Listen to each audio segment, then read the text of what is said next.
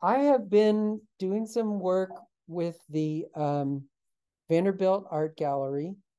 And the way that I kind of got into this was through Wikidata. So if you're not familiar with Wikidata, Wikidata is basically like the database equivalent of Wikipedia. So anybody can edit this database. And so it's like a crowdsourced database. And the notability requirements are really pretty low. You can pretty much put anything you want in Wikidata. So one of the things that we thought would be cool would be the art gallery doesn't have a particularly great web presence. And so we thought, well, if we would create items in Wikidata for all of the artworks, then that might make them sort of like more discoverable by the public. So and also none of us at that point actually knew anything much about Wikidata. So it was also an opportunity to learn about what Wikidata was and how it worked.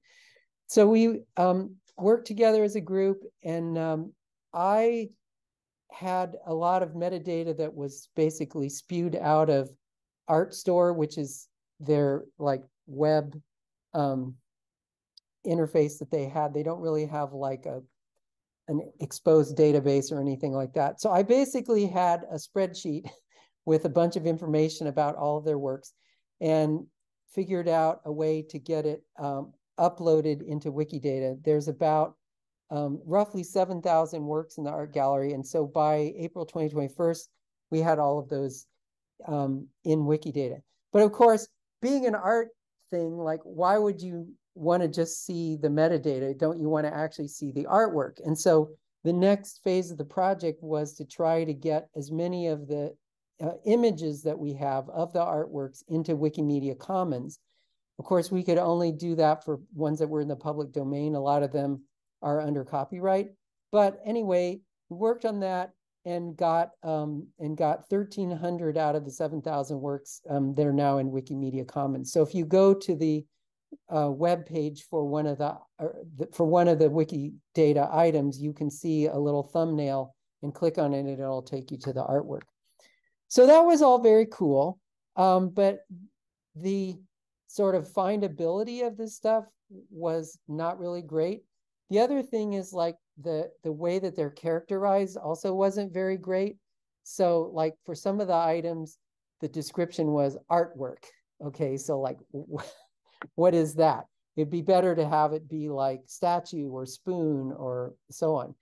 And a lot of the works, like almost half of the works in the art gallery actually are categorized as prints. So this was very interesting because if you look at what those prints are, a lot of them are what I would call art prints, which is, like an artistic print that doesn't really have text in it. But we also have a very large number of posters. And so, but they're all just called prints. Now, if I wanted to do this the easy way, I would just go through and look at all 7,000 of them and type poster or print or whatever. But of course, that would be too easy.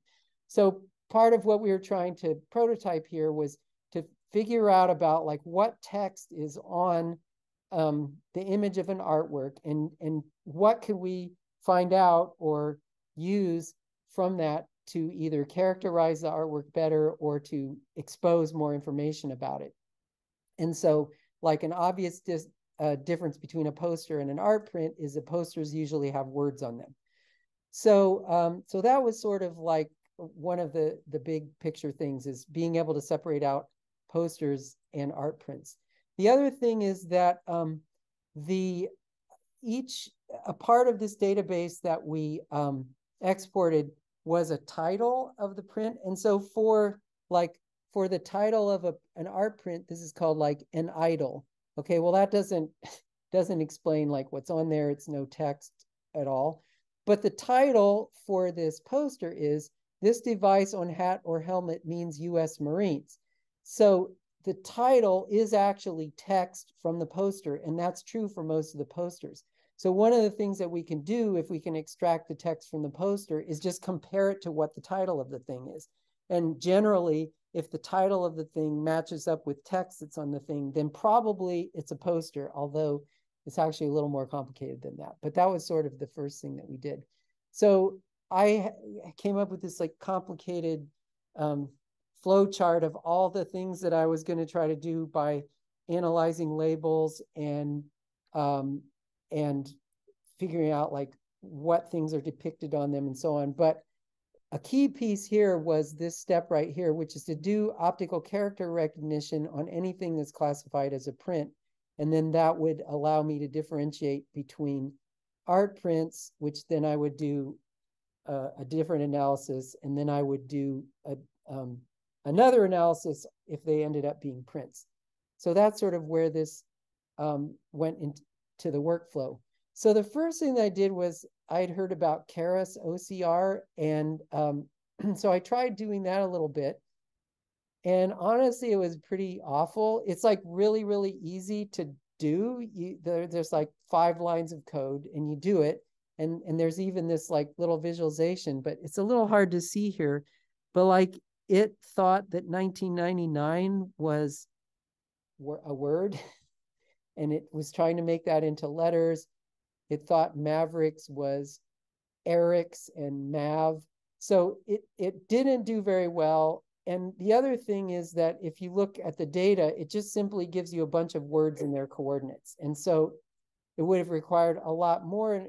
First of all, there would have been like correcting of all the errors, and then figuring out how you take a bunch of isolated words, especially like on posters where the words are in columns or stuck all over the place. Like basically it was a waste of time. So I kind of just gave up on that. Well, then I got acquainted with Aidan Layer. He was a staff member, a temporary staff member at the library, who was also like an art major. I don't remember what his major was, but he was in the art department.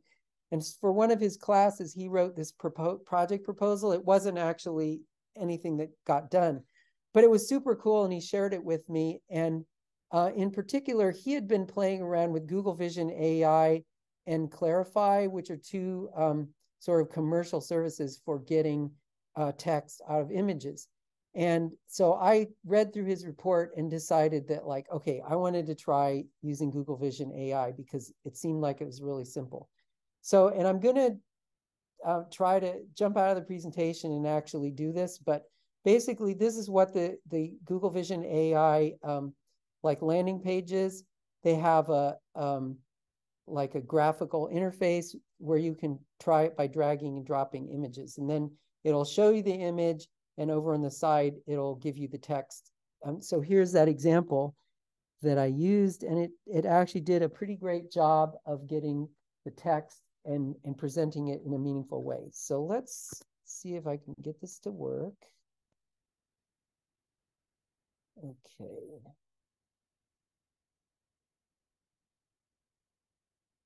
Oh, sorry, the Zoom bar is always in the way. Okay, so here we are. So this is just at cloud.google.com/vision. And then I just clicked on demo, and it says drag or drop an image file from here or browse from your computer. So I got an image from our collection. Where is it? Downloads folder. Oops, here it is. Sorry, I am so hapless here. Stop. I don't want that. Okay, album du siège. All right, so it's reading this in. Let's see how it does. Oh, I have to tell them I'm not a robot. Sorry. Okay, so it does different things that I'm not going to talk about. One is it tries to identify objects. So it thinks there's an animal there. It also tries to label it. Oh, it thinks it's a poster, but this isn't terribly useful. But let's jump over to the text. Okay, so it's really quite good at picking up like these little tiny words over here, and then album du siège par du Daumier. So it's done actually quite a decent job here of picking the text out, and it's putting them more or less in order. So this is actually way better than my experience before. Now, obviously I'm not going to want to just like drag and drop 7,000 images in here. I need to figure out a workflow to make this work. And so they have an API, and I'll just talk about that in a minute. But so you can send a command. So for those of you who are not familiar with an API, I think it stands for Automated Programming Interface. It's basically a web server that a program can talk to. So you write a computer program, it sends a command to the API telling it to do something. The API does something, and then it sends the information back. And the form of that information, that both sending it and receiving it, is in JSON. So conveniently, if I click on this show JSON down at the bottom of the screen, here it's telling me how it made the request to do landmark detection, face detection, and the one that we're interested in was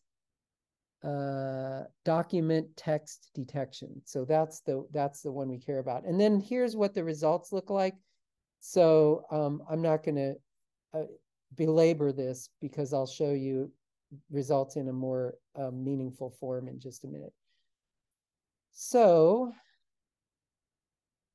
the next step then was to figure out how do we automate this and use the API.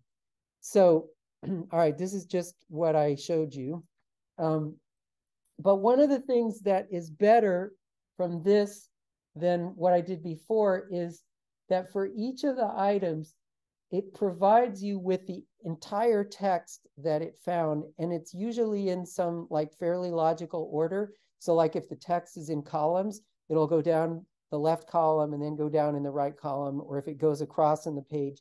So it usually puts it in a fairly meaningful order. And then there's also data about the position of every single token that it finds. Generally, that's like a word or a number or whatever. So if you wanted to do a more granular like analysis of where on the image the words are found, you do have that information available. But mostly, it just does a pretty decent job of grabbing the text and presenting it in a meaningful order. So I'm going to talk just in kind of a general way about the Python script, because I know there's some of you, the CS majors, who like this would be trivial, and then some people who don't code at all. So what I'm going to do is just kind of describe in a general way what I did, and then this link here and the QR code basically goes to the Jupyter note, or it goes to the folder on GitHub, which has the Jupyter notebook and also some sample files that we downloaded for the project. So if you want to actually look at the details of the code, you can look at it there. But basically, the process had 4 steps. The first thing that I had to do was to get the images in the right size and format for what the Google Cloud Vision wanted.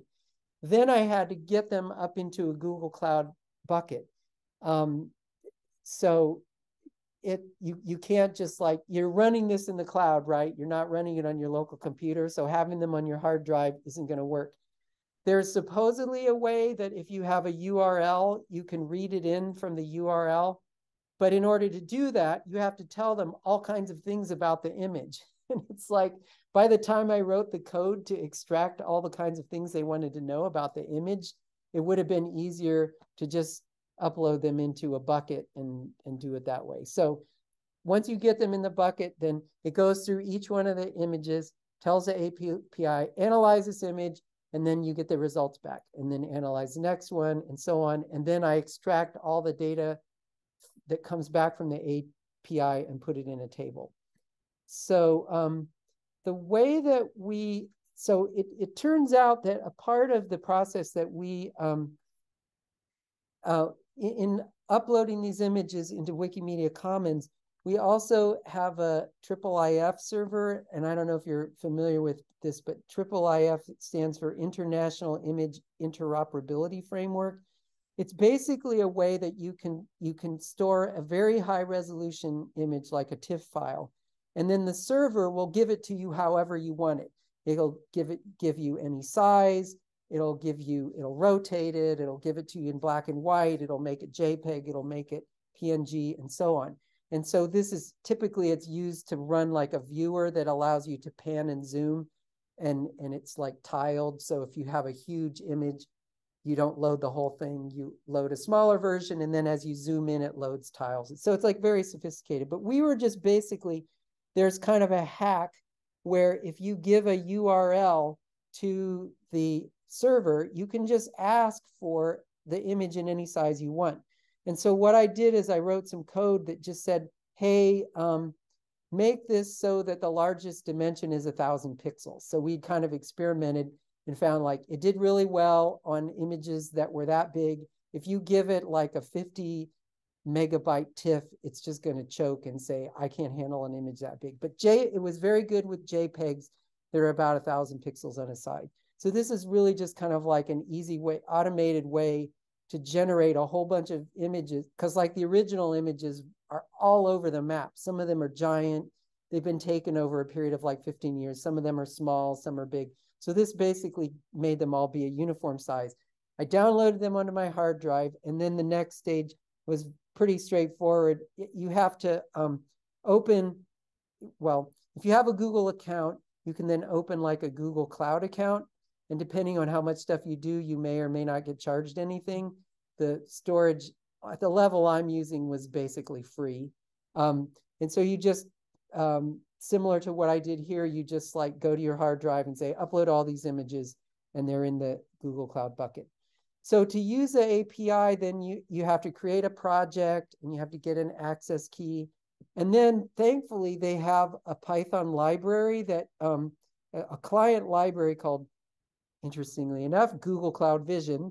And if you load that, it basically does most of the hard work in talking to the API. It's not very complicated to like issue the commands to tell it to, you have to tell it like, what's the name of the bucket you put the image in, what's the name of the image, what kind of analysis you want it to do, and you have to put that into JSON and send it to the API. And so the those examples that I got from the web, from the drag and drop thing that I showed you, were very useful for helping me figure out like how to structure those commands. And then they also helped me figure out how to interpret the results that I got back. So I did that. And then in the end, what I ended up with was a spreadsheet that basically had the ID number for the image. And then it also conveniently does a really good job of language detection. So a lot of them are in English, but some of them were in Spanish. There's some in Latin, some of them in Arabic, and so on. So it gives you the language detection.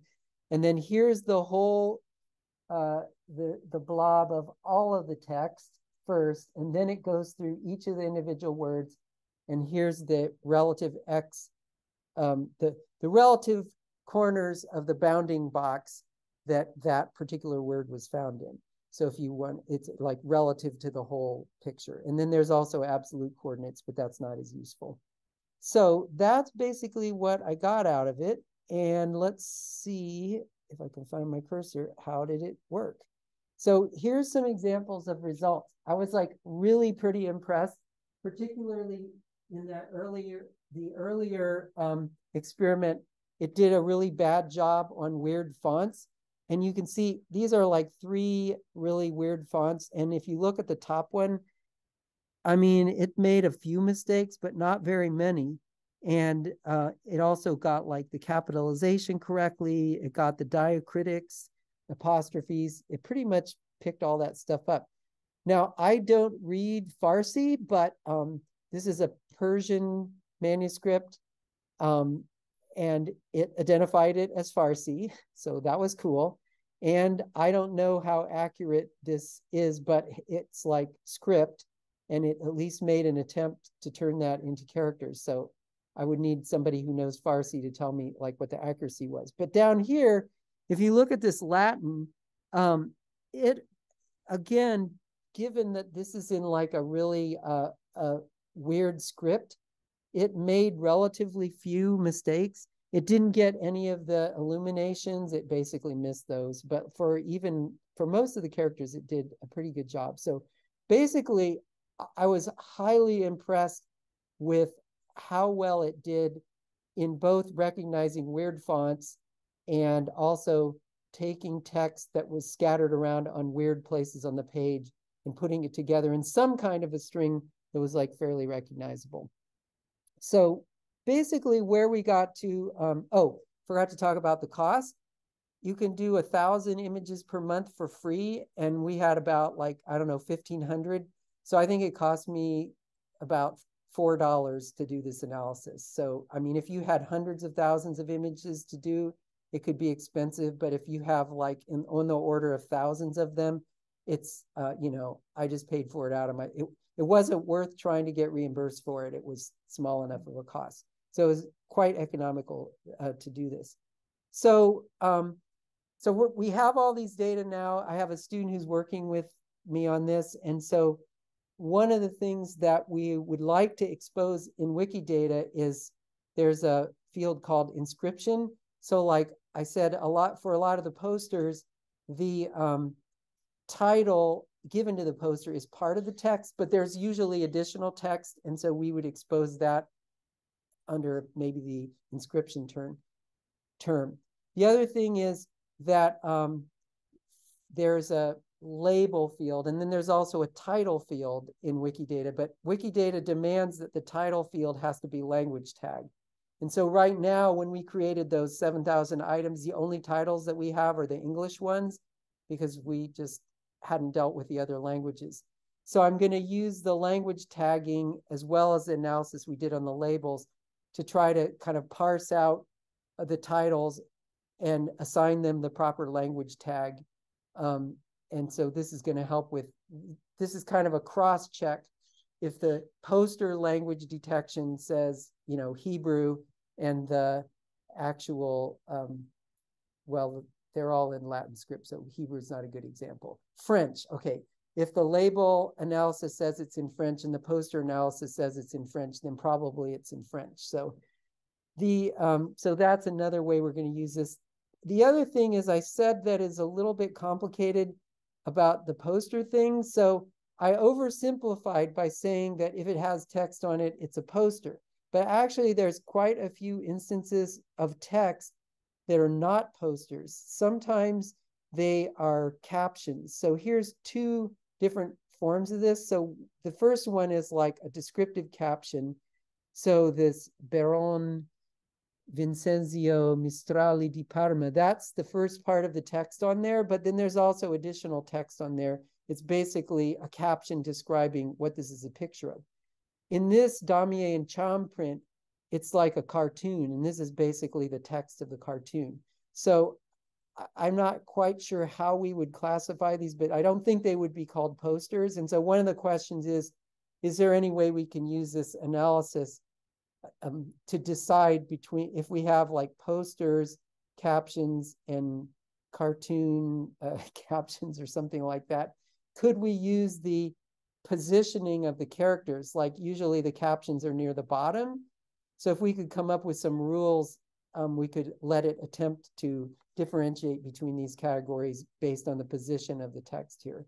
Again, like if you only have 7,000 things in here, you can just do them all by hand, probably faster. But part of what we're trying to do is like prototype this.